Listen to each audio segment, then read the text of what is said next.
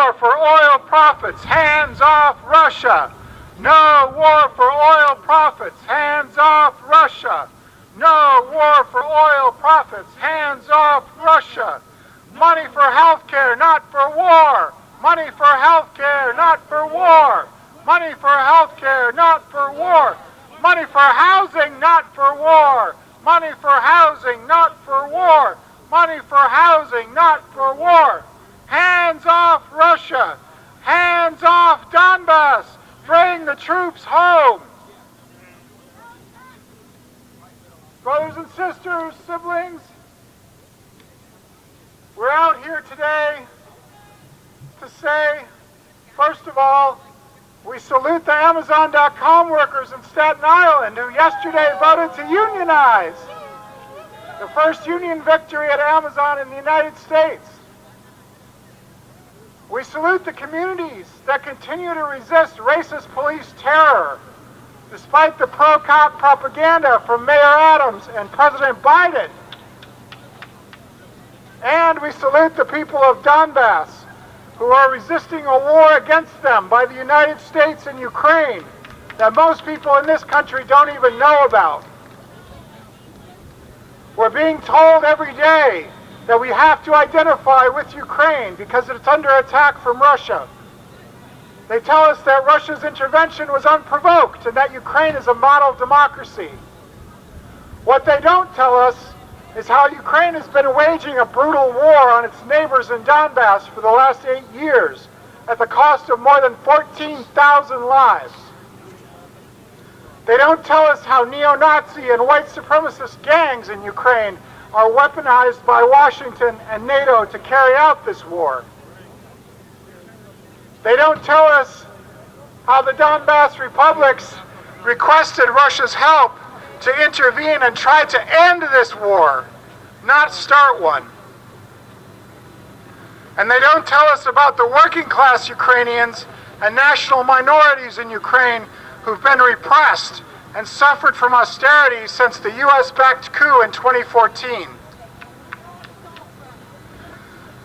They don't tell us how the US government, under both Republicans and Democrats, has spent the last 30 years expanding NATO to the borders of Russia because it wants to take it over and exploit its natural resources and cheap labor. Ukraine is not the small, innocent country oppressed by a larger neighbor. The Donbas republics, Donetsk and Lugansk, are those countries, and their oppressor is Ukraine, armed to the teeth with US and NATO weapons. Donbas is like Palestine, facing a US proxy war by the State of Israel. Donbas is like Yemen, facing a US proxy war by Saudi Arabia. Donbas is like Cuba, blockaded by the US in an effort to starve its people into surrender. Donbas is poor and working class communities in this country facing racist police violence. Many of us today remember how the US government lied 20 years ago about Iraq's so-called weapons of mass destruction. They didn't exist, but the lie fooled enough people for long enough for the US to invade. Millions of Iraqi people and thousands of US troops were killed or injured as a result. A proud country was destroyed. The US government always lies to start its wars for profit. This weekend, we remember Dr. Martin Luther King, who was assassinated on April 4th, 1968. Dr. King was hated by the US government and white supremacists because he fought for the rights of black and brown people, but also because he opposed the lies that were used to justify the US war in Vietnam. We're here today in the spirit of Dr. King to expose the lies the Biden administration and Congress and the culprit media are using to provoke war with Russia. The stakes are even higher today than they were in Iraq. Russia is a nuclear power, and Washington has pushed the country into a corner. The war the US and NATO are promoting now to drive up profits for Wall Street and big oil could easily escalate into a new world war. Workers Others here are suffering from the collapse of public health, evictions and inflation, and environmental disaster. We need to demand that Biden and Congress stop funding war and deal with the crisis here. Hands off Russia! Hands off Donbas! Bring the troops home now!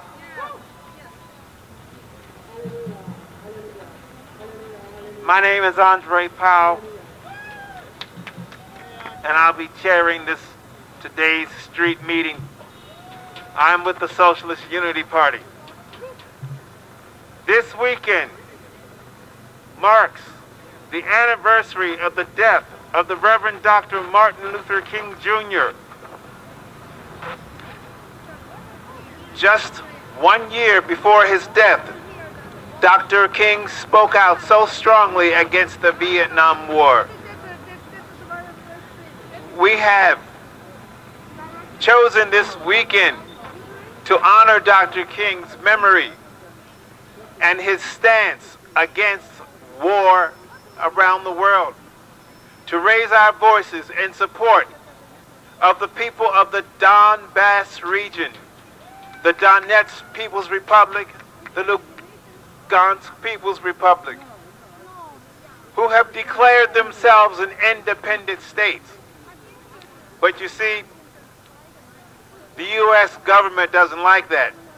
The U.S. government thinks that it's the only government that has the right to tell a country, oh, you're an independent state now.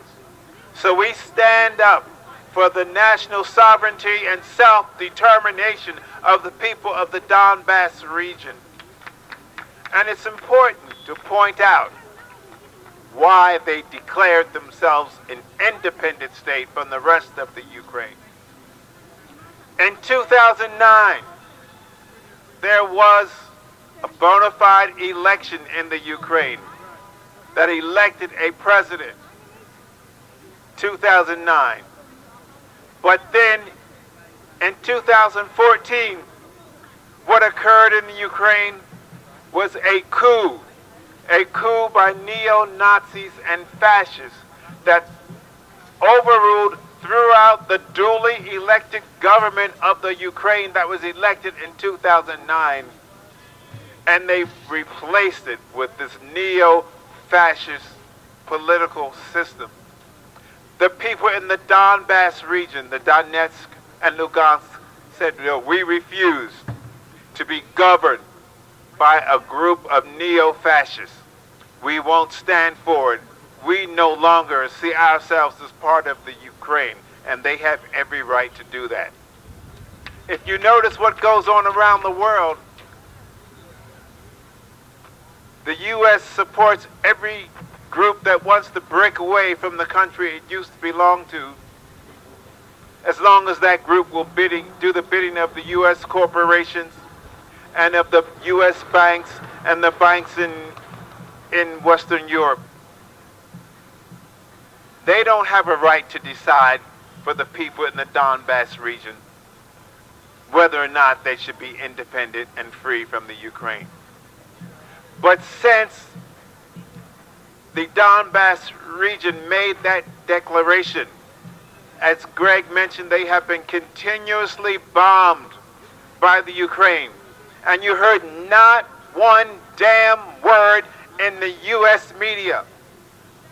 From the New York Times building, from CNN, from ABC, NBC, none of them mentioned the 8 years of killing in the Donbas region by the neo-Nazi Ukrainian government. Now suddenly they want to cry crocodile tears because Russia, at the request, and that bears repeating, the Donbas people requested help from Russia after 8 years of bombing and shelling by the neo-Nazi Ukraine government. So Russia intervened. The big business media in this country are mistakenly calling it an invasion. It is not an invasion. Russia intervened to protect the people of the Donbas region who were being slaughtered by the Ukrainian government. 14,000 people died, and not one word in the big business media in this country or in Europe. But now, all day long, they want to talk about the Ukraine and that the Russians are going to the Ukraine. We cannot forget that there's another aspect to this. The aspect of oil. U.S. and European oil companies, they want to interrupt and cut off the supply of Russian oil that was going into Europe. That's why they want to apply sanctions to try to hurt the country of Russia, to interrupt their ability to sell their oil abroad. You see, it's not just a humanitarian issue. It's about world finances. It's about control of the oil wealth and who reaps the profits from the oil wealth. That is what is behind this. That is why the U.S. supported a fascist coup in the Ukraine in 2014. So we demand and we say, stop the U.S. war machine from Donbas to the Philippines. Stop the U.S. war machine from Donbas to the Philippines. Stop the U.S. war machine from Donbas to the Philippines. Hands off Russia. Hands off Donbas. Hands off Russia. Hands off Donbas. Hey, hey, ho, ho. The Pentagon has got to go. Hey, hey, ho, ho. NATO has got to go. NATO has got to go. We know what NATO really is, sisters, brothers, and siblings. NATO is a tool of U.S. and Western European imperialism. NATO was put there after the end of World War II. It's called the North Atlantic Treaty Organization. Back in the 1945 when World War II ended. After Russia helped defeat the Nazis, Russia lost 20 million people during World War II as they helped with the Western powers to defeat the Nazis. But then the U.S. and Western European imperialist powers set up this new grouping called NATO, North Atlantic Treaty Organization, made up, of course, of the U.S. on one side of the Atlantic and the Western countries of Europe. And their job was to encircle the Soviet Union. Well, now the Soviet Union's been gone for 30 years. So there really is no need for NATO anymore. But NATO has become another arm of U.S. imperialism and British imperialism and German imperialism. And that is why they are banding together to attack Russia, to sanction Russia, to try and hurt the Russian economy. We say, hands off Russia. No war for oil profits. Hands off Russia. No war for oil profits. Thank you very much. Our next speaker is Bill Daughters. We are here today to say no to the lies of the corporate media who are owned by corporations that get rich off war. We are here today because we want to get the Pentagon off our backs. We don't need tens of billions of dollars going to war when people here are hungry, when people here are homeless, when people here are denied the right to free health care, when the schools don't have adequate funding. The media and the corporate flunkies on Capitol Hill and in the White House want you to believe that one day Russia just up and attacked Ukraine.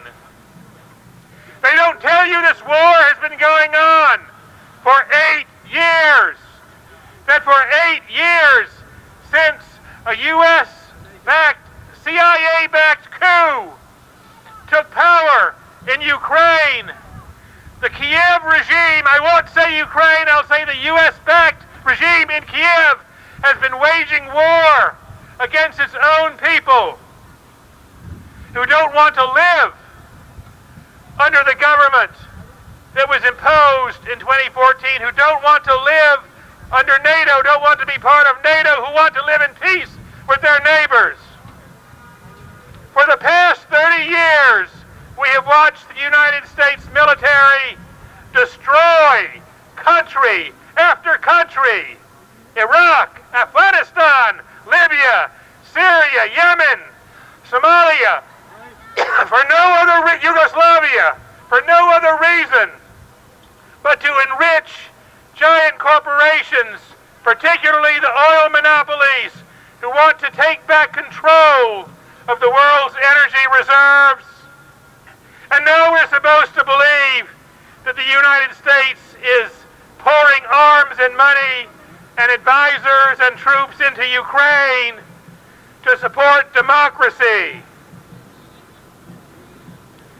If the Kiev regime were democratic, if the Kiev regime were not riddled with Nazis, the U.S. government would not support it. This war, every drop of blood being shed in Ukraine, is on the hands of the White House, of Congress, of the Pentagon, who have been driving NATO, expanding the NATO alliance onto the soil of the former Soviet Union, have been imposing IMF austerity programs, have been pitting nationalities against one another, and have been encouraging and aiding Nazi organizations inside Ukraine who have been terrorizing the Roma people, who have been terrorizing Carpatho-Russians, and have been waging a full-scale war against the people of eastern Ukraine. This war would have been very easy to avoid. Stop pressuring Ukraine to join NATO, recognize the Minsk agreements, and let the people of eastern Ukraine, of Donbas, of Donetsk and Lugansk, determine their own destiny. But the war profiteers who own the U.S. government did not want a peaceful resolution. They wanted to provoke a war. And they leaned on the government of Ukraine, of the Kiev regime. They leaned on Zelensky, who is nothing more than a dancing flunky of corporate oligarchs like Ihor Kolomoisky, who also funds the Nazi Azov battalion and the Nazi Azov regiment, not battalion, and the Aidar battalion, Aidar brigade. So the answer for us, the way to stop this war is very simple. The U.S. and NATO should get the hell out. No more arms into Ukraine, no more U.S. troops, ships, planes in Europe or West Asia or anywhere else. Allow the people of eastern Ukraine, of Donetsk and Lugansk and Mariupol too, to determine their own destiny. And we need money and for jobs and housing and schools and hospitals, not for war. They just appropriated $31 billion more for the war budget, using the events in Ukraine as a pretext. But the United States military planners were planning this war a long time ago. We say hands off Russia, no more wars for oil profits, shut down NATO, shut down the Pentagon, bring all the troops home. And that's the way to peace. And we want power to the people and justice here. And we need to fight. You know, it's not Russia that's evicting people all over this country, threatening people with evictions. It's not Russia that's raising gas prices. They say it is, but it's the sanctions that are doing that. The oil monopolies get rich when they impose sanctions, when the U.S. government imposes sanctions on the oil-producing countries of the world, Russia, Iraq, Iran, Venezuela. It's all one war being waged by the Pentagon and the U.S. military and its proxies against the people of the world. This war is a proxy war by the U.S. against Russia and the United States. The politicians and corporate flunkies in Washington are willing to fight Russia to the blood of every last Ukrainian. The Ukrainian people are being used. They are being victimized too. And there are horrible war crimes going on there, and many of them are being committed by the Ukrainian regime itself, who are firing on refugees, not allowing them to leave Mariupol. If you look at the real footage from Mariupol, you'll see that much of the interviews with people there, you'll see that much of the destruction is done by the army of the Kiev regime. That's true. If you listen to something other than CNN or MSNBC, which is owned by a war corporation, but people are so dumb in this country that they believe anything that the corporations tell them. They say it's not state-controlled media, but in fact the corporations run the state and tell the state what to do, and they are the voice of the warmongers. They lied about Iraq. They lied about Syria. They lied about Korea. They lied about Vietnam. And they're lying about Ukraine. They're lying about Russia. Bring the troops home. No to NATO. No to war. No to NATO. No to war. No to NATO. No to war. Our next speaker is Lalane Schoenstein from Women in Struggle.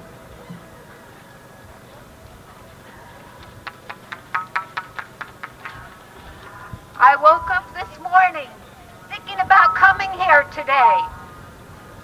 I asked myself, why are we engaged in another war? Look at the recent withdrawal of the U.S. military from Afghanistan. Are the Afghani people any better? Are they any better off after years of war that plundered their economy? If the U.S. occupation had improved the lives of the Afghani people, would the U.S. forces have been driven out? Did the U.S. war in Afghanistan benefit us here?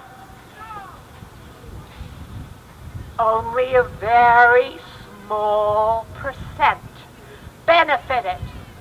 The rich are richer every day, and we are poorer than before. The U.S. has one of the highest death rates in the whole world from COVID. This is no natural disaster. It is because the U.S., with all its wealth, does not provide for a national health care system. Now, Congress has withdrawn funds from fighting COVID in order to fund another $13.6 billion for a war, for the war machine in Ukraine. Inflation, fueled by the U.S. war machine, is cutting down our income. Prices for gas, for food, for rent are skyrocketing. It is another U.S. war. The horrors of the evening news were conceived in the Pentagon. Leon Panetta, the former head of the Pentagon and the CIA, has declared this a proxy war against Russia. NATO is not a peacekeeping alliance. It is a war machine commanded by the Pentagon, spawned by the U.S. to threaten the Soviet Union during the Cold War. During the last 20 years, NATO has expanded into most countries along the Russian border, fueling them with ever more lethal weapons. The Russians have seen the U.S. and NATO invade Afghanistan, invade Iraq. They saw it demolish Libya and attempt the same operation in Syria. In Iraq alone, the war in Abago has killed about 2 million people, including 500,000 children. Will the U.S. and NATO military funds bring peace to Ukraine? Will it bring peace to the Ukraine and improve our lives as well? No. It is dragging the Ukrainians into catastrophe. And it is threatening the well-being of the entire world. Fight racism! Fight racism, not war! Do not fight U.S. wars! Fight racism in the United States!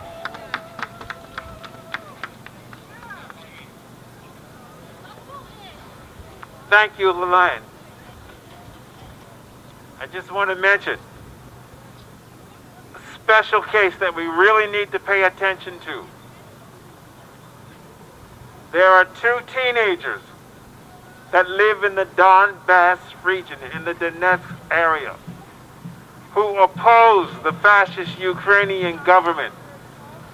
They are twins, teenage brothers, Alex and Mikhail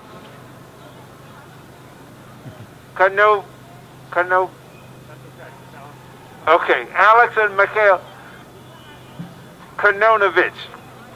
I knew I had it there on the tip of my tongue. They have been taken by the Ukrainian fascist government authorities. We have not heard from them since they were arrested and detained. We deeply fear that they're being tortured and their lives are at risk. They are members of the Youth Communist League of the Donetsk People's Republic. We demand right now and ask you to raise your voices and demand that these two youth be released and all the political prisoners of this neo-Nazi Ukraine government be released. Our next speaker is a member of Youth Against War and Racism, Andrew Mayton. Good afternoon, everybody. I'm out here representing Youth Against War and Racism. We're joining with the other organizations and organizers here today to say no war on Russia and Donbas. No war by the U.S., no war by U.S. imperialism, period. We also want to highlight the struggles of all the other anti-imperialist struggles all over the world. There's a battle against U.S. imperialism being fought in Yemen, in Syria, in the Philippines, in India. People, workers, youth all over the world fighting against imperialism. I wanted to raise another campaign, another war campaign that is not being reported in the news, and it is the bombings in the south of the Philippines. These are the same bombs that are bought by the Pentagon and sent to the Philippines using your tax dollars. Yeah. Every single gun, every single bomb that is dropped on activists and indigenous people in the Philippines, it's the same ones being sent to Ukraine. We learned of an activist in the Philippines. His name is Chad Bouk. He graduated summa cum laude from the University of Philippines. He could have gone on to live a very comfortable life, make money, have a normal middle-class petty bourgeois life, but he chose to serve the people. He chose to serve the Lumad indigenous people in the Philippines. He served as a teacher to them. Chad Bouk was brutally murdered by the state forces in the Philippines, the Philippine National Police and the Armed Forces of the Philippines. Those forces murdered Chad Bouk using guns that they use U.S. funds to buy. They send the United States and the Pentagon send your tax dollars every single day, millions and millions of dollars, to fund state forces that will suppress and murder anybody that dares to stand against imperialism. We're youth, we're workers, we're students. Those tax dollars could go to debt forgiveness. Biden promised to cancel debt, to relieve people of student debt. Cancel the debt for like what, 3 or 4 people? He could keep doing that. But no, Biden released the biggest Pentagon budget we've ever seen. We stand against imperialism. We're going to need jobs in the future. The youth have barely any future to look ahead to. Not while funds are going to the Pentagon. Thank you very much. Our next speaker is Johnny Stevens. I'm Johnny Stevens with Parents to Improve School Transportation. We have 60,000 children every day that ride the school bus. 70,000 ride general school bus. And on those general school bus, you have 40 kids and 1 driver. If we were to put 2 drivers on that bus, that would be 5,000 more jobs that we have, and the children would get attention on the bus and their needs, and the driver will be able to deliver their work.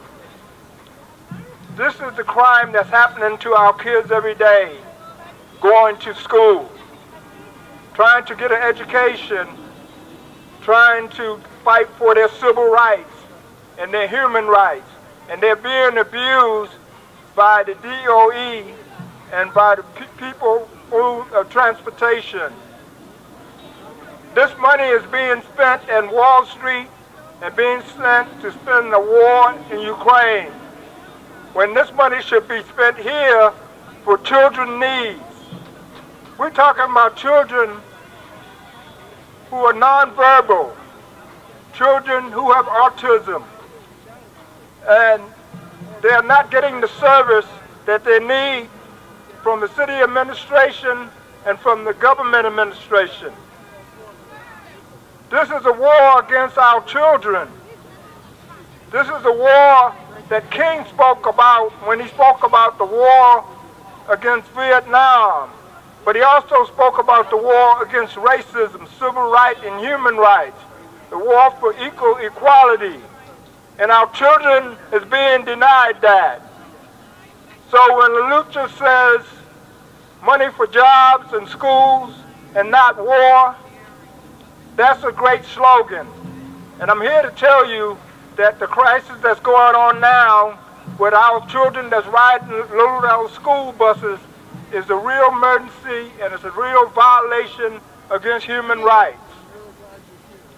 In April, it will be Autism Month. A lot of activity happening throughout the city. And we will ask everybody to stop and join that particular struggle, because autism could be treated. If people get the needs, if people get their personal care, their physical care, and the care to help the parents and grandparents and the workers, autism could be treated. Matter of fact, there's only 7 autism universities in the whole country, and none in New York, because money is being spent elsewhere. Right here in New York City and Wall Street, there's no university for children with special needs. And when we say children with special needs, we're talking about our children. We're talking about our children who drive school buses, our children who will be teachers, our children who will be engineers, our children who pay taxes. So we're talking about everybody. We're not begging for nothing. We're asking you to be responsible to the community. To the community, all children are special.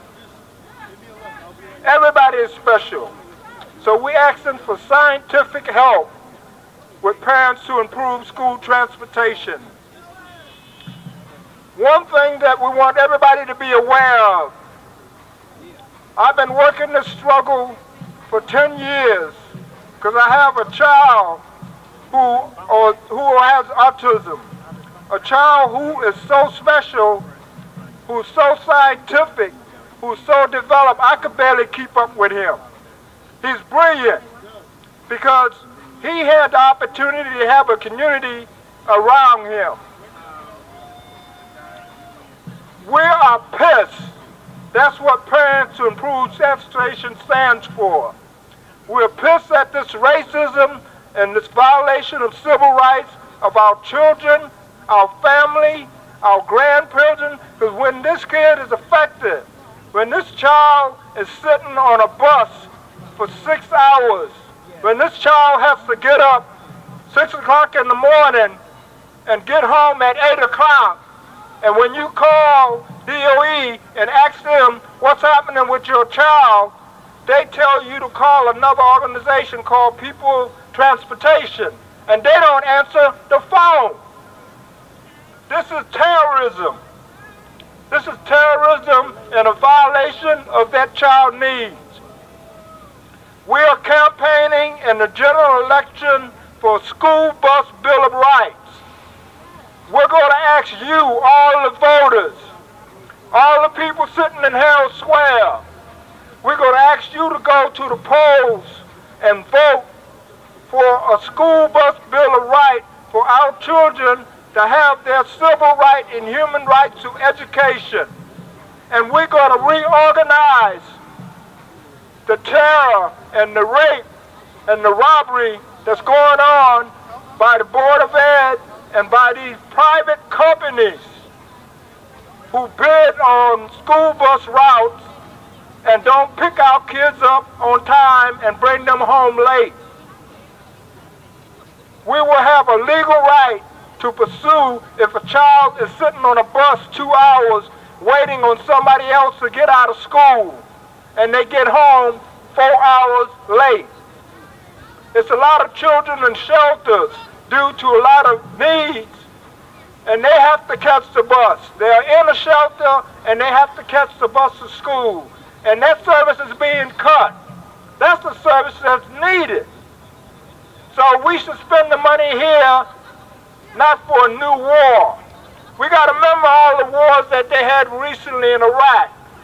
When they showed you 100 baby carriage in Ukraine, you got to remember what they said in Iraq about all the babies being thrown out of the incubators.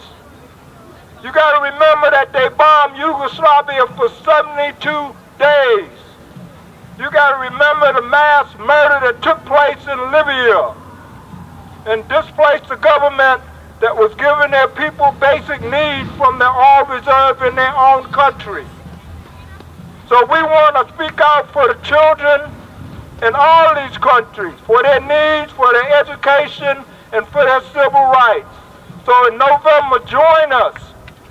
We're not asking for any special treatment or regards or trust out of the elected official in our school bus bill of rights. Our school bus bill of rights will be parent. It will be inclusion of youth, of people who has autism, of grandparents, of school bus workers, union workers. It will be a community labor coalition that will be in the street like right now with you, talking about issues of wars, talking about issues of jobs and our children's needs. Thank you very much. Thank you, Johnny. Next, I'd like to introduce Julius Crow. Hello, everyone. Hello. My name is Frederick Julius Crow. I'm from the University of Pennsylvania, and I wanted to come here and talk about the this fake war against Russia.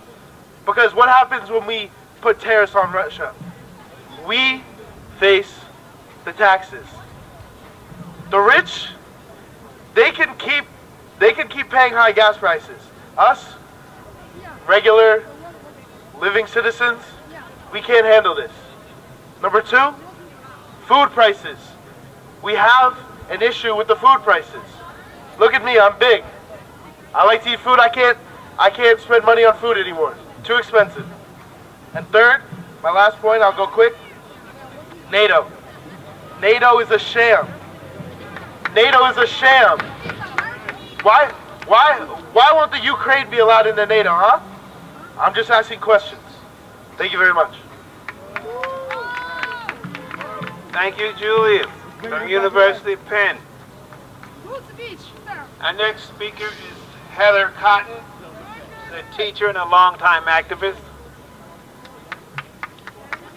Thank you, La Lucia, for letting me speak. I'm going to speak today about Nazis. I know you hear the word neo-Nazis, but a neo-Nazi is just a baby Nazi, like the person who's the child of a Nazi and born sometime in, 1949. And now he has a son or a daughter, and they're a Nazi too, only they don't want to necessarily be identified as much. And as a matter of fact, this is just private, but I just got kicked off Facebook because I mentioned the fact that the United States trains these Nazi people. What right do I have to even talk about this? Well, I'll tell you.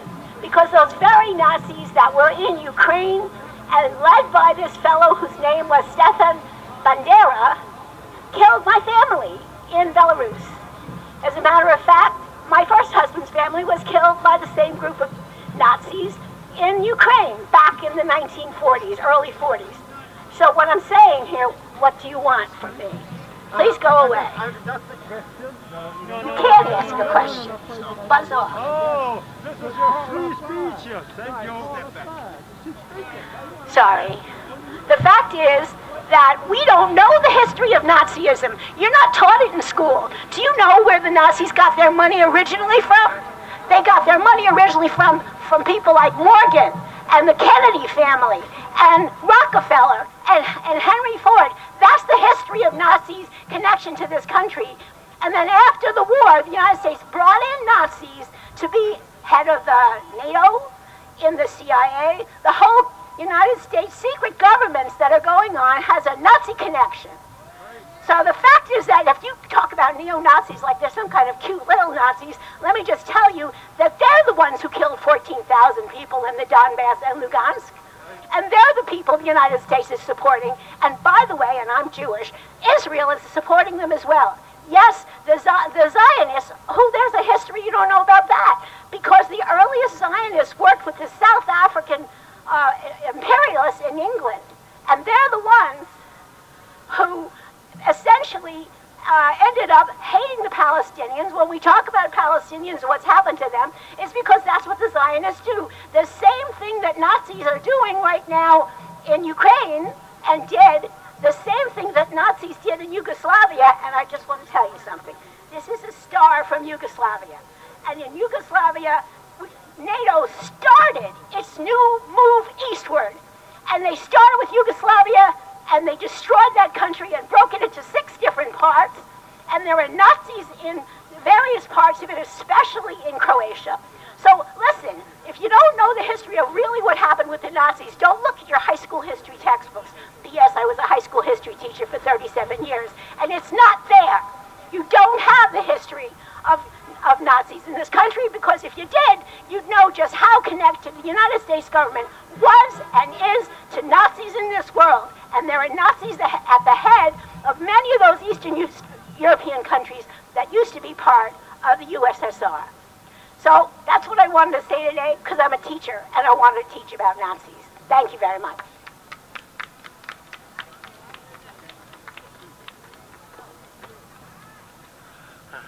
My name is Lee Patterson, and I am a member of the People's Power Assembly, and today I'm here to say no to NATO. No to new wars anywhere in this world.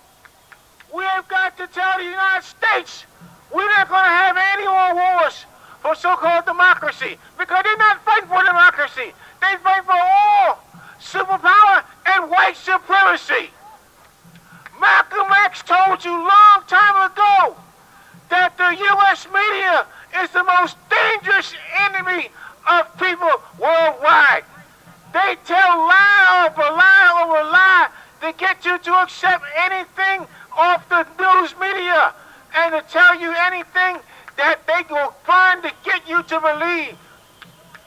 They told lies about weapons of mass destruction in Iraq, throwing the babies out the incubators. They told lies about Gaddafi killing his own people. They told lies about Syria and Assad killing his own people. We have got to reject those kind of lies because they only lead to more wars and more profits for big business. We have got to remember what Dr. King said, that the wars of this country take out of the pockets of children at home. If you want to care about children, stop the police brutality against black children. Black Lives Matter. Stop the lies against the black children in this country. Stop the lies against brown children in this country. We have got to stand up and demand an end to U.S. imperialism. U.S. imperialism all over the globe and U.S. imperialism here at home. Every time a cop kills a black kid, it's U.S. imperialism.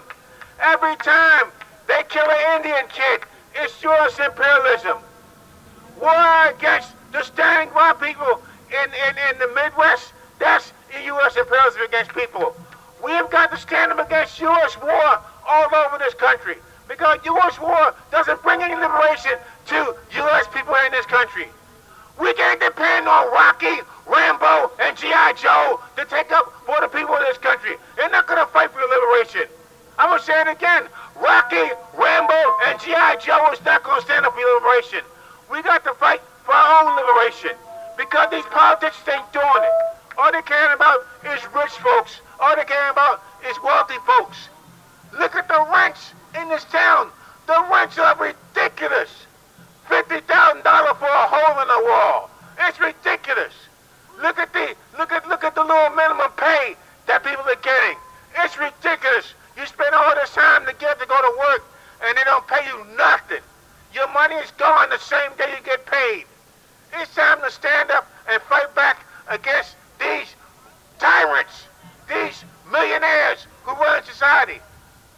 We can't continue to accept the blue-eyed lies across the media because they're telling you nothing but lies. CNN, MSNBC, they're telling you lies just as bad as Fox. We got to stand up and demand the end to this bullshit line against the peoples who are standing up to fight for our children and our freedom. Thank you. That's what I had to say.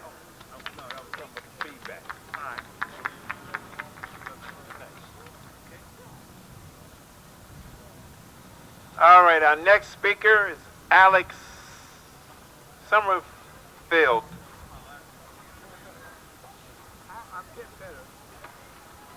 Hi, my name is Alec with Sarla Lucha at People's Power Assembly. I'm from Baltimore. Just a brief few words. In 1903, a young Jewish girl emigrated to this country from Ukraine. Her name was Anna Goldstein. She was my great-grandmother. She fled Ukraine from anti-Semitic, violent, racist pogroms. The same sort of pogroms that neo-Nazis have been carrying out in Donbas and eastern Ukraine for 8 years. Since the right-wing coup in 2014, a right-wing racist anti-Semitic coup. The same violence that my great-grandmother fled from is deeply seated in the Ukraine today, particularly in Donbas. For 8 years, neo-Nazi troops like the Azov and Idar brigades have inflicted terror and horror upon the people of that region. All people, particularly targeted Russian-speaking people and Roma people. And in terms of my community, the amount of anti-Semitic incidents in Ukraine spiked after the 2014 right-wing coup. The apartments of rabbis were burned. Synagogues were defaced. Jewish cemeteries were vandalized. And that sort of violence has continued again, particularly in the Donbas. These are not freedom fighters. These are not patriots. They are Nazis. Right. And they're Nazis supported by the puppet regime of Vladimir Zelensky, who is not an ally of my people. He's a fraud. He's a NATO-backed fraud, and he has got his people into a war. Absolutely. If Ukraine didn't want this, they should not have supported neo-Nazis in Donbas and taken NATO money and weapons. Neo-Nazis in Donbas are the real enemy. Not Russia. Not China. Not any other country. It's fascism that is backed by NATO. And all oppressed people, all workers, all of us have to stand up and tell the truth. We are tired of the lies. We're tired of comparisons of Putin to Hitler. I don't want to hear it. The only Hitlerites are in the Ukrainian National Guard, the military, and the police. They are ruthless, and they have to be defeated. And I say that as a proud Jew and a socialist. We have to defeat these Nazis, so we stand with the people of Donetsk and Lugansk, and we pray for victory for Donbas. Thank you. Thank you, Alex. Our next speaker is David Card. There's so much that the media is not telling you about this war in Ukraine.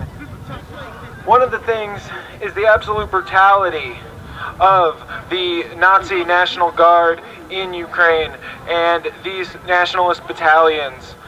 In particular, one of the most horrific things is their absolute disregard for the rules of war.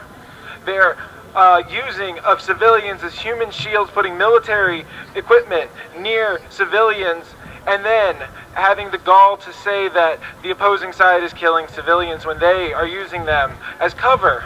They want them to die in order to plaster the media here with dead children in Ukraine because they put the target on them. They also are torturing prisoners of war. They take these people, and just because there's a war does not mean you can execute prisoners. It doesn't mean that you can torture them. There have been videos, documents of Russian prisoners who have had their knees shot out by Ukrainian Nazis. People whose eyes have been gouged out for being prisoners. Abuses, beatings of prisoners. And this is illegal. It's against the Geneva Convention. It's against the rules of war. There's a horrific video of a man who was stabbed to death in his eyes and his neck by a Ukrainian Nazi for being suspected of being Russian or having Russian sympathies. No matter what anyone's position is on this, these are brutal crimes of a fascist government, and these are being supported by the government of Ukraine, and this has to end. Thank you.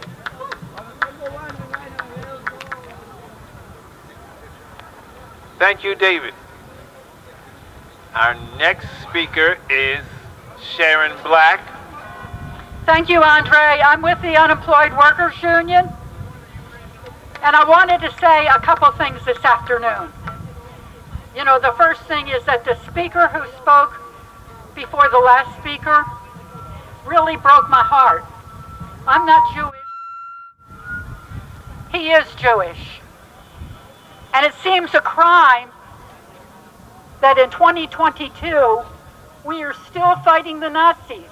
Only this time it's even worse in the fact that U.S. and NATO is backing fascism in the Ukraine. And they're hiding it from the people here.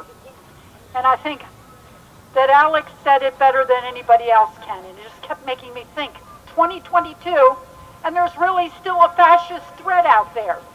Not only out there, right here in the U.S. But I wanted to say a couple things in terms of the Unemployed Workers Union.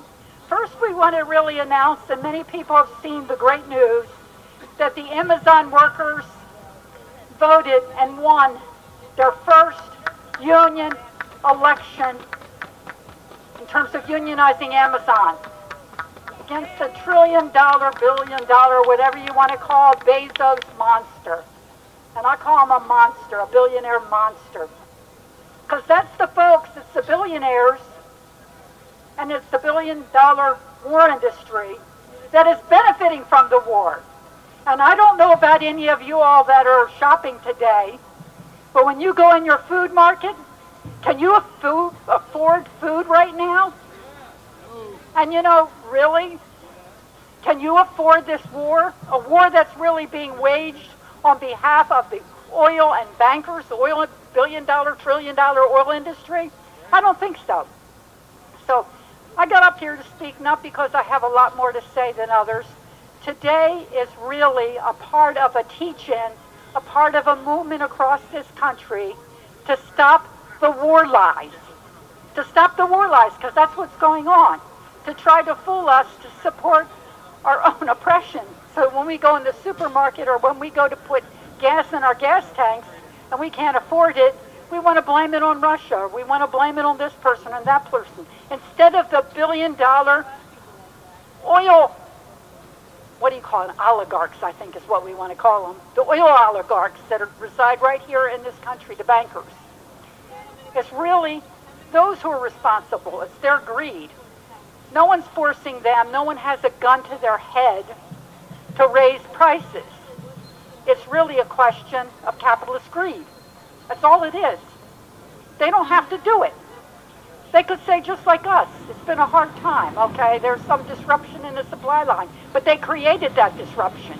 And they created that disruption so that they can make more in profit. But we're supposed to pay for the war. And as bad as it is here, it is the people of the eastern part of Ukraine, Donbas region, that are paying with their lives. And of course, people in general that are paying for their lives abroad. So I just wanted to make this announcement. If you've come out to this street meeting, to this rally, we are planning rallies all across the country, in towns and large cities, to get the truth out about the war. And as other speakers have said, this is the weekend of the anniversary of Dr. King's assassination. And it was Dr. King, though it wasn't popular at the time, because I was around during that time, to oppose the war. What Dr. King said at that time really was that the bombs that are falling on Vietnam are exploding in our cities. And it's true, because the trillions of dollars that they're utilizing, and if you looked at the recent budget, you could see it, is money that we need right here at home, whether it's for schools, whether it's for education, or jobs, or any of the things that we need, medical care, and certainly to roll back food and gas prices, because people should see that sign, roll back food and gas prices. We need to do that. And what Biden needs to do is make an emergency decree, and he has the power to do it, to roll back gas and food and other prices right now. It's not without precedent. It's been done before, and we can do it again.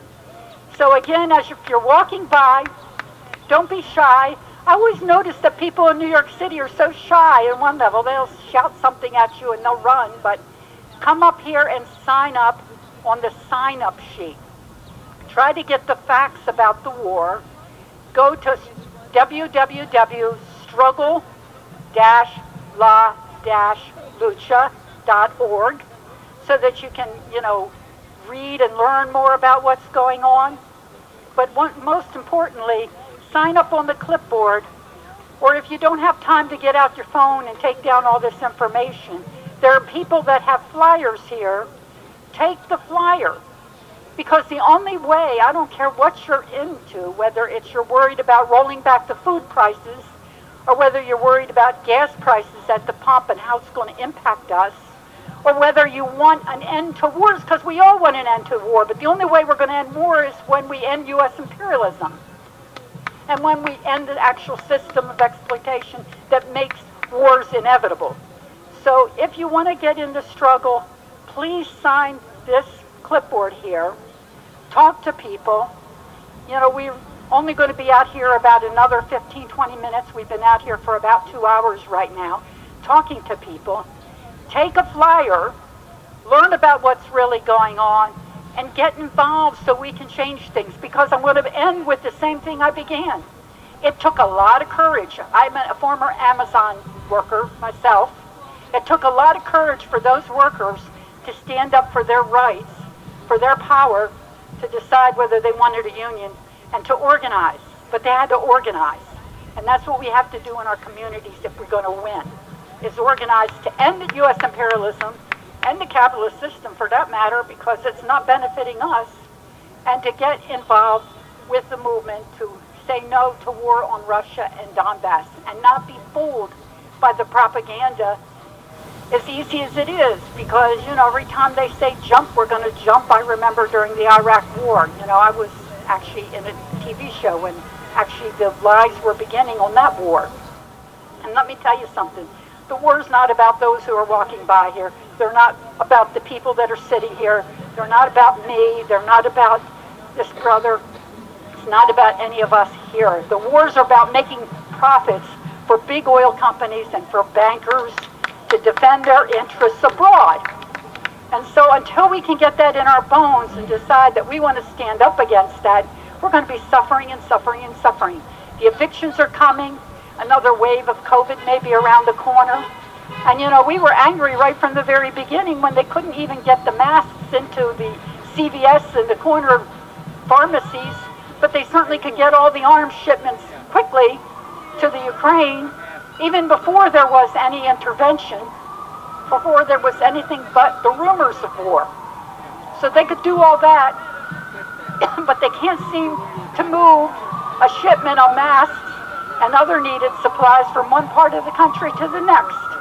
So, you know, I don't really care. I don't care who you're for. We need to make a strong demand that Biden stop this war, and that we need to bring, really, if we're going to fight anything, let's fight high food prices. Let's fight racism, especially on the anniversary of Dr. King's birthday. So I'm just keeping this mic going to really say to you all that are walking by, take a flyer, sign up, and get involved. And if you come out to be a part of this street meeting, sign up. Please don't be tired. If you're young or if you're older, we're going to be going around to different boroughs, different subway stops, and getting out the information. So thank you for all who stopped and listened. Take a flyer and keep in the struggle till we win. Thank you. And if the Amazon workers can do it, then we can do it too. So roll back food prices. Banks and big oil profit from Pentagon's wars. Let's say no war on Russia or Donbas.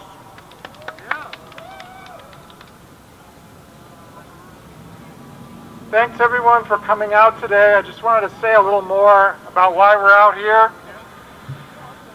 No war for oil profits. Hands off Russia. No war for oil profits. Hands off Russia. No war for oil profits. Hands off Russia. No war for oil profits. Hands off Russia. Money for housing, not for war. Money for housing, not for war. Money for housing, not for war.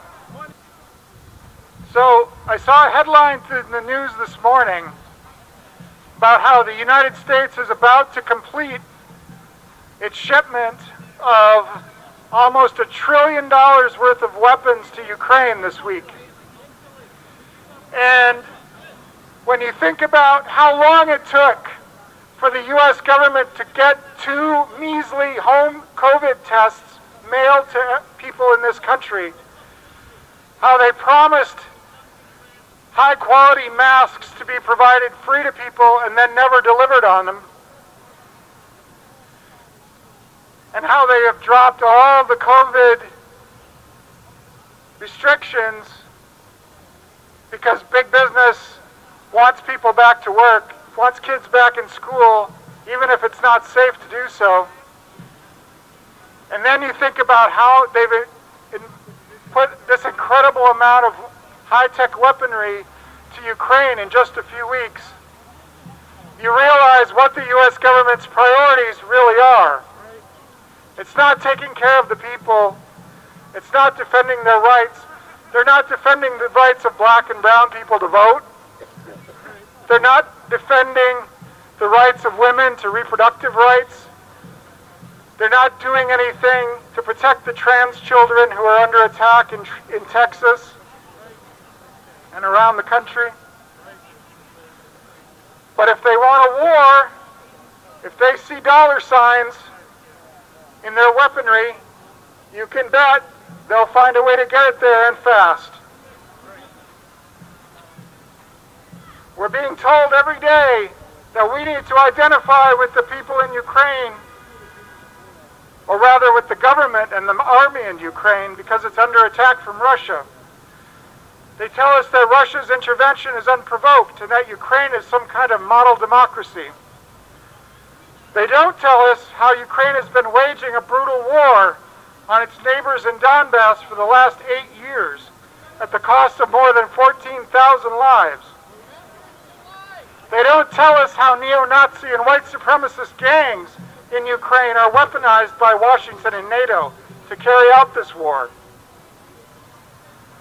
They don't tell us how the people of Donbas requested the aid of Russia to end this war, not to start one. And they don't tell us about working class Ukrainians and national minorities in Ukraine who've been repressed and suffered from austerity since the U.S.-supported coup in 2014. They don't tell us either how the U.S. government, under both Republicans and Democrats, for the last 30 years, has been expanding NATO to the borders of Russia because it wants to take it over and exploit its natural resources and cheap labor. Ukraine is not the small, innocent country oppressed by a larger neighbor. The Donbas republics of Donetsk and Lugansk are those countries, and their oppressor is Ukraine, armed to the teeth with U.S. and NATO weapons. Donbas is like Palestine, facing a U.S. proxy war by the State of Israel.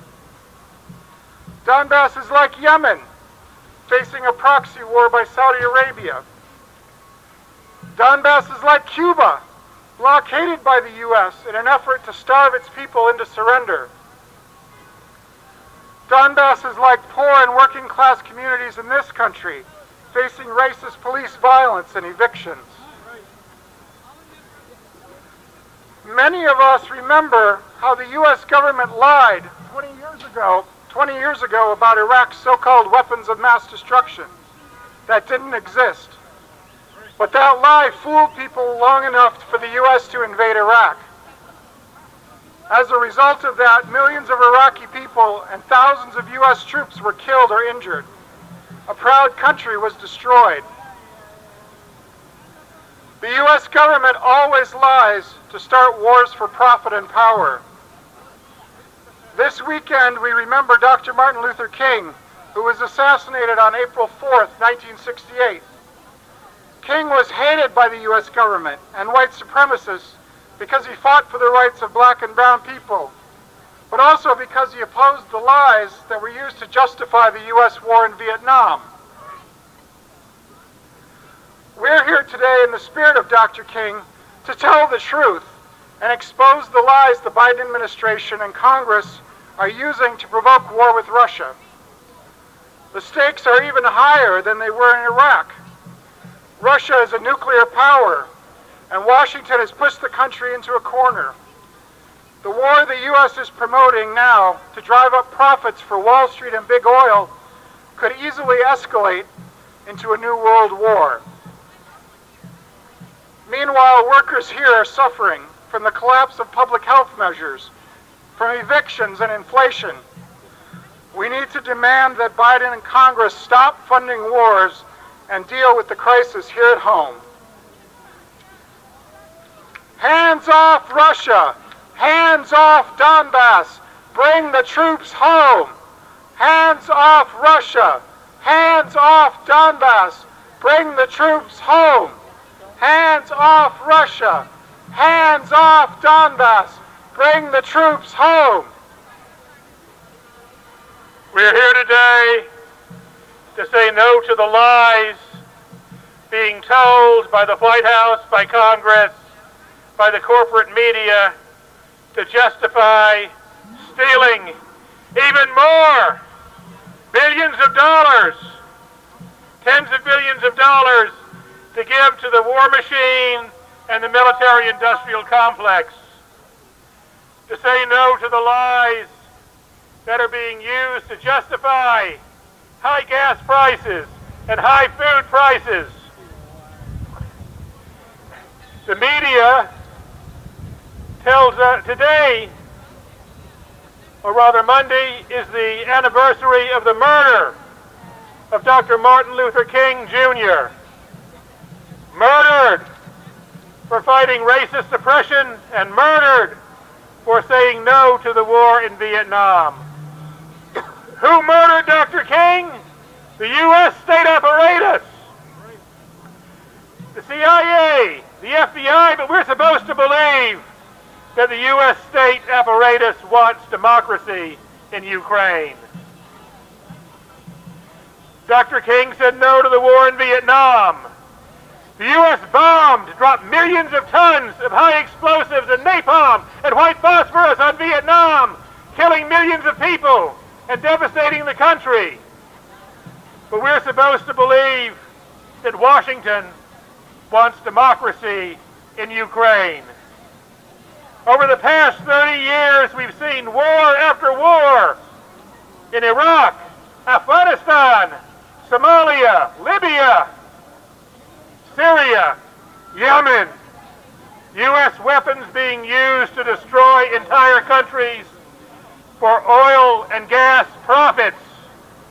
But we're supposed to believe that all of a sudden, the corporate flunkies in the White House and the Capitol Hill, Democrat and Republican, are standing for democracy in Ukraine. Ukraine, the Kiev regime, is not a democracy. Opposition political parties are banned.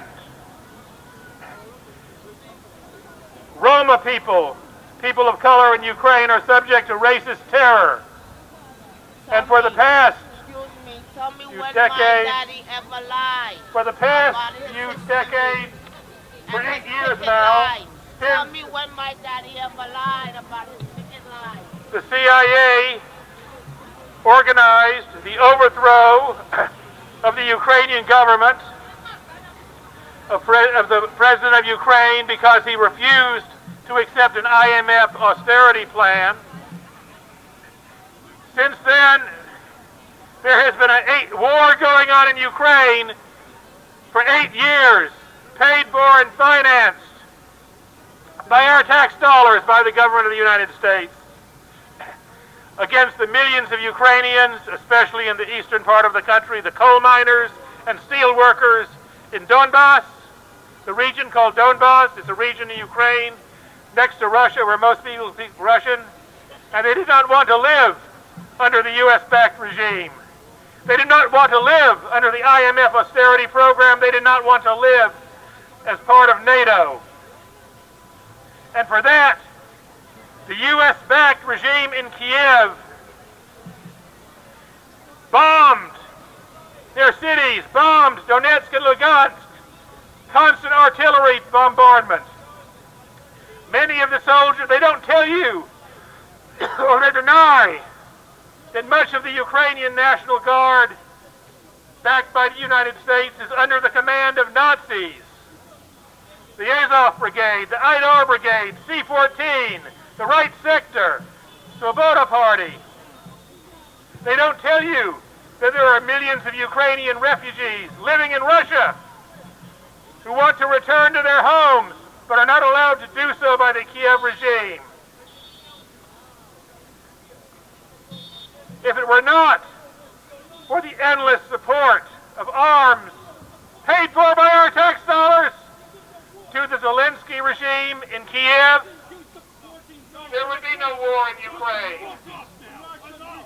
When the U.S. began expanding NATO into the former Soviet Union, it was because they wanted war, and there is no reason for NATO to exist except to target Russia. But we, the people in the United States, have nothing against Russia. We have nothing against Iraq, nothing against Syria, nothing against Cuba or Venezuela. We need money for housing and health care and transportation and jobs, not war for corporate profit. Don't believe the lies told by CNN and MSNBC that's owned by war contractor General Electric. Don't believe the lies. There's a very clear and simple path for peace in Ukraine. U.S. out! NATO out!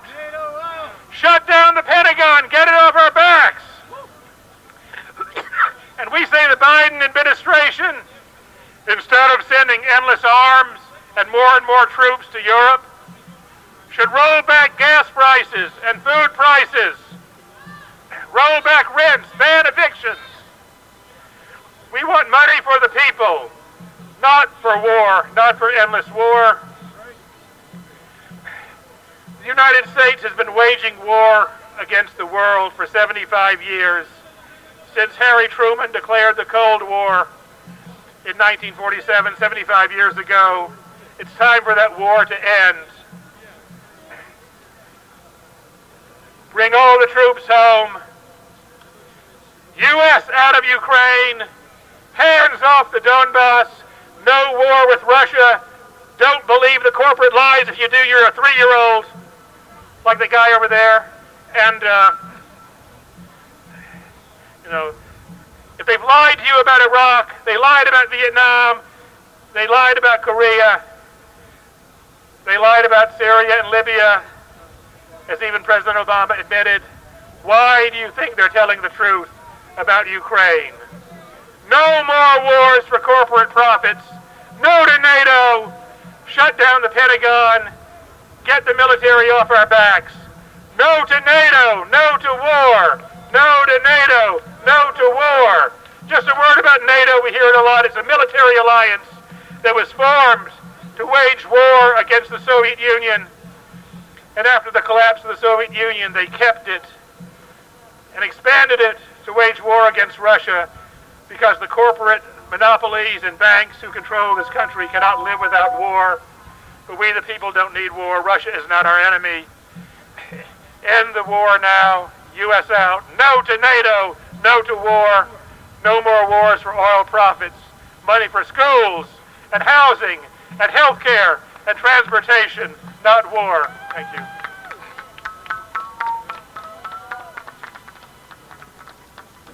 I'm going to say this one more time before I go.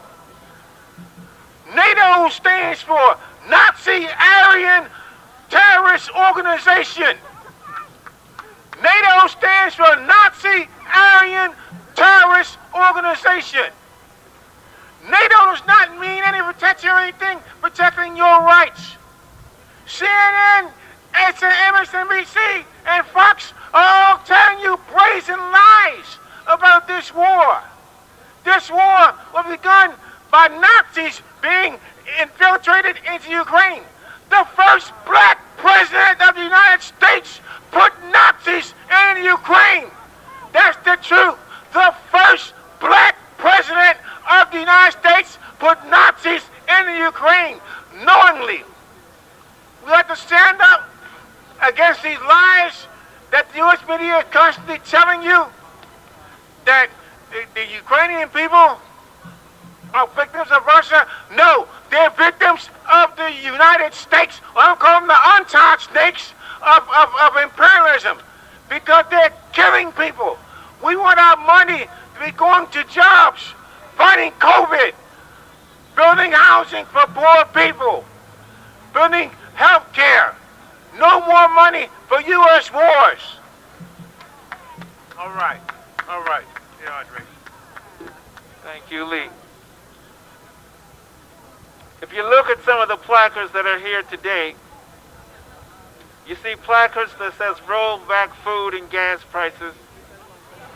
Congress has just given trillions of dollars worth of military equipment to the Ukraine. Why is it they can do that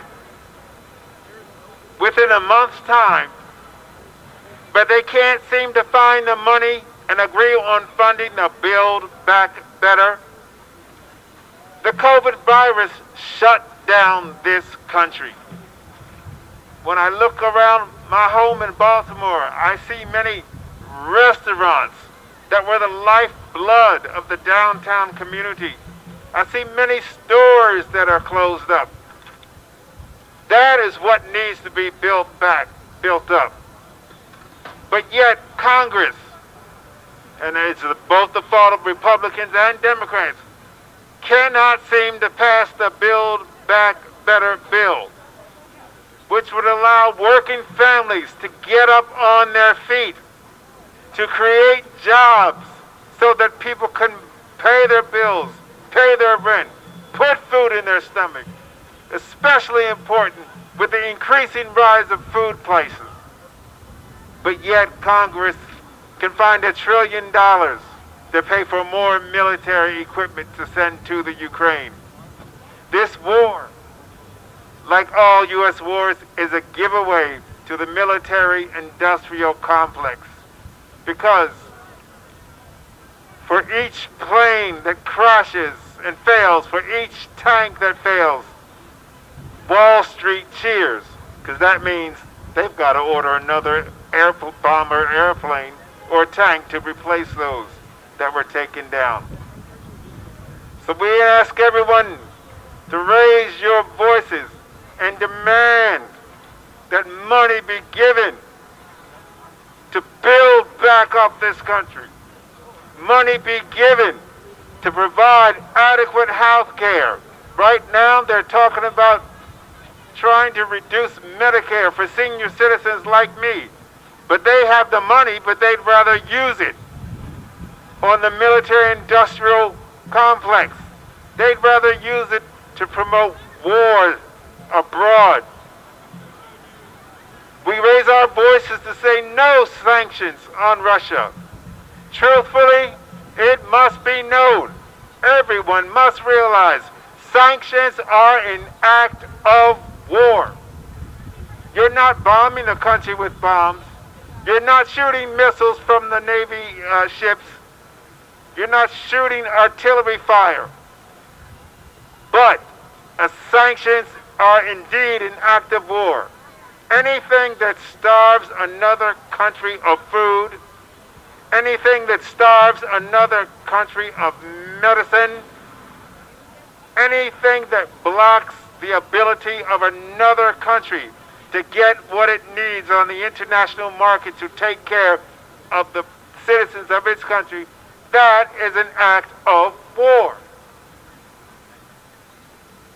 We stand united here. We thank you for the many people that have spoken today and given support. And we've had a few come up that joined us, held up a picket sign to say no war on Russia, no war on the Donbas region. Stop the neo-Nazi terror in the Donbas region. Solidarity with the Donetsk and Lugansk movement for independence. We recognize them as independent states. Ukraine, get out of Donbas. Thank you very much, sisters, brothers, and siblings.